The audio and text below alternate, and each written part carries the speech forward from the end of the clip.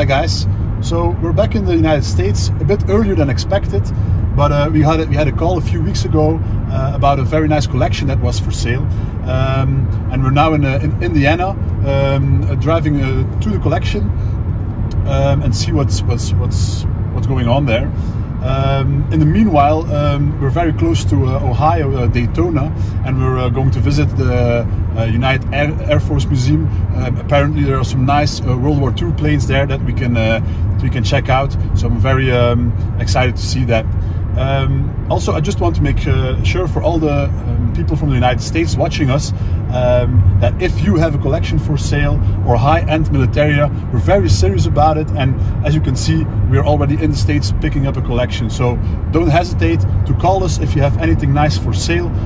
I can assure you we will give you a fair price, and even a higher price than most of the local dealers here in the States, as the market in Europe is just better for us to sell. So don't forget to give us a heads up when you ever want to sell your collection.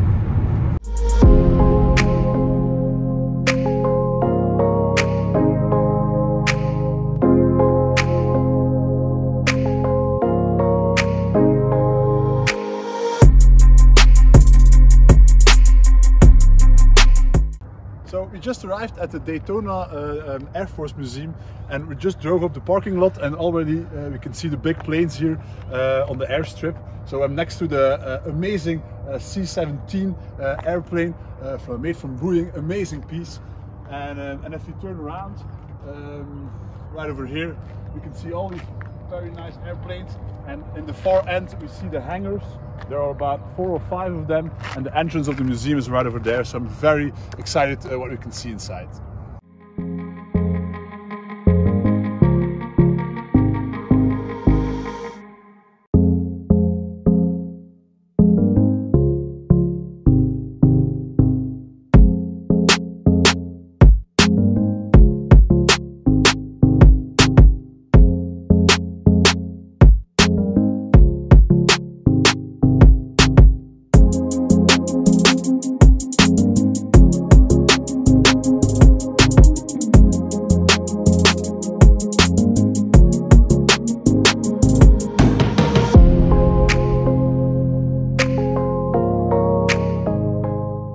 So here we are in the World War II hall, and just upon entering, you can already see the very famous Mitchell bombing plane, very famous for the bombings that took place in Tokyo just after Pearl Harbor, that you can also see in the movie Pearl Harbor, where they launched these huge planes from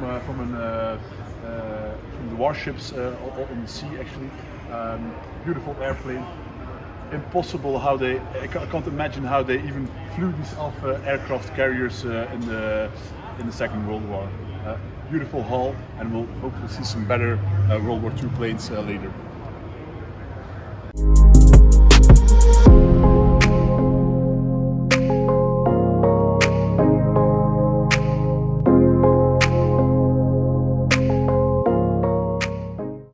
So just across me here, we have the B-17 Flying Fortress, the most iconic bomber from the American Air Force during the Second World War. It is named after Memphis Belle. It's a restoration, of course. Memphis Belle you might know from the famous movie. The plane is in excellent condition, perfectly restored, and it has a special meaning for me personally, because back in World War II, my grandparents lived in Knesselade, a town 30 minutes from Ghent, where I still live. And one of these B-17s was shot down there, and of course the local community looted the plane from all its bits and pieces. The Germans even reissued the engines. I still have pictures of that, and I still have little bits and pieces that my grandparents took out of the B-17 in my personal collection. So that's why it's for me a very special plane, and amazing. For the first time I see one in real life, so I have goosebumps all over myself.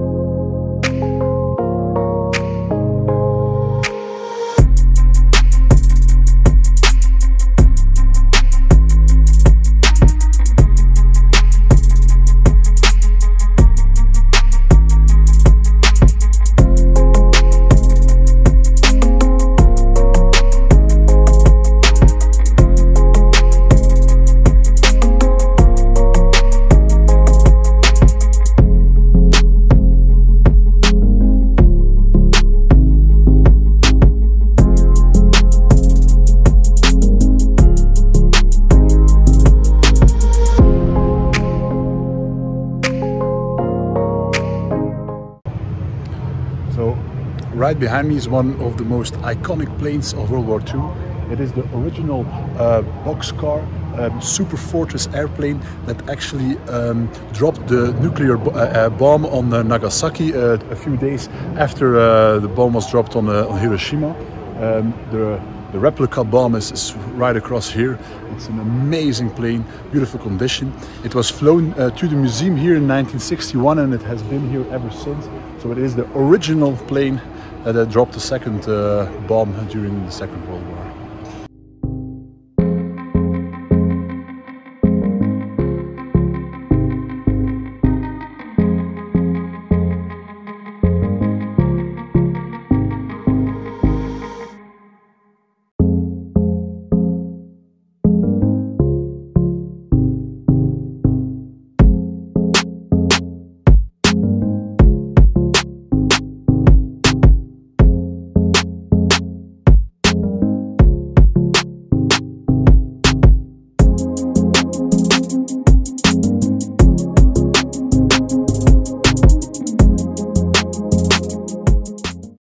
We're now inside a super fortress.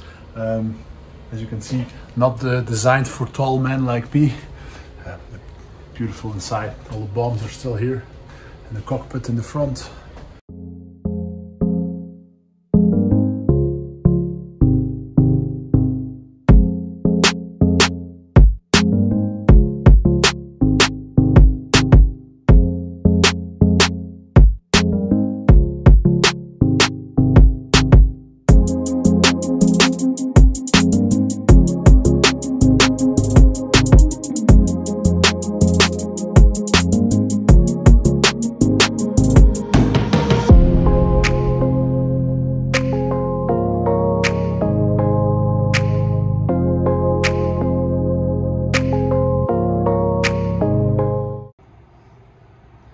Hi guys, so I hope you enjoyed the movie about the Daytona Museum, which was very impressive. It was the first time I saw so many airplanes in my life.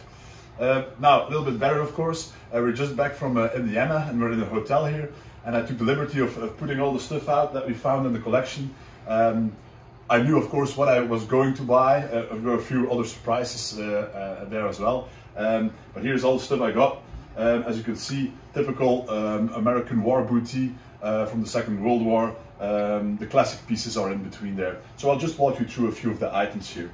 These are of course the typical German railroad eagles, a super nice souvenir back in the days, made from alloy, and both of them still have the original bolts on the back. They're maker marked, in extremely good condition, a beautiful piece for any collection of course. These are one of my favorite pieces. It is the SS fezes. These were worn by Muslim troops, Muslim volunteers by the SS. This is the parade model in maroon color, and of course the combat model in green color.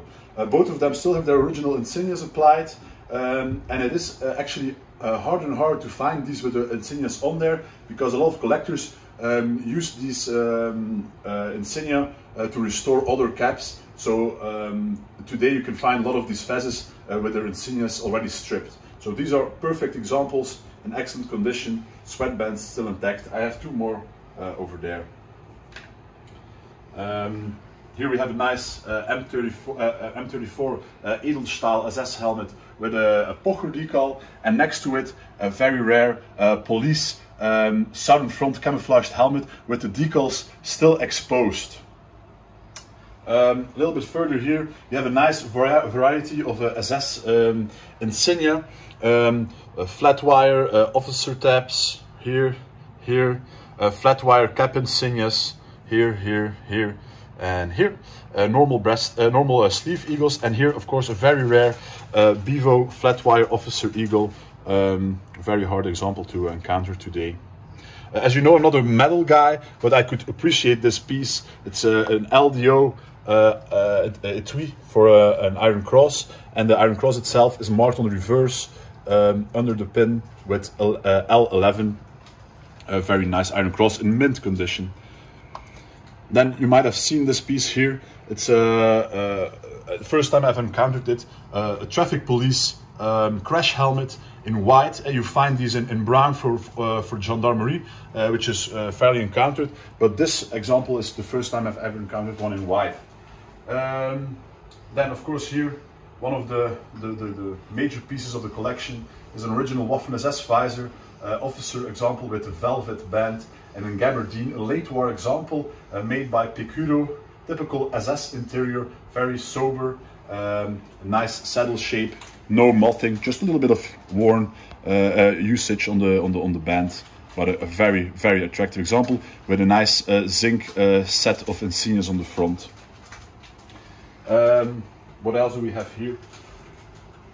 Of course, my favorite pieces: SS helmets, a typical Quist helmet, made with a Quist decal on there. Textbook example, you can see here, nicely toned, a little bit champagne colored. Chin strap is there, drawstring is there, just an untouched SS helmet. And even rarer, also one of my favorite pieces here, is a double decal SS helmet, M35, but was reissued as a police helmet, and the original SS decal is still under the police decal. So the SS decal is here, and the police decal was applied on top of it. It was reissued as a police helmet, but the interior is still marked as an SS soldier, untouched condition, a very rare helmet, and this will end up in my personal collection, of course.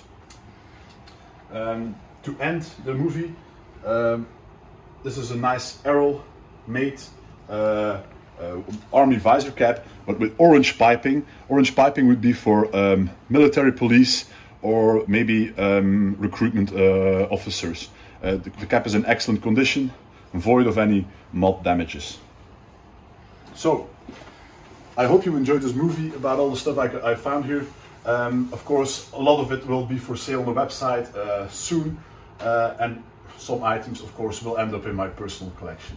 So, here we are from the United States. Thank you for watching. Don't forget to subscribe on our YouTube channel. It's very important for us to gain more people for our channel. Thank you very much, and thanks for watching.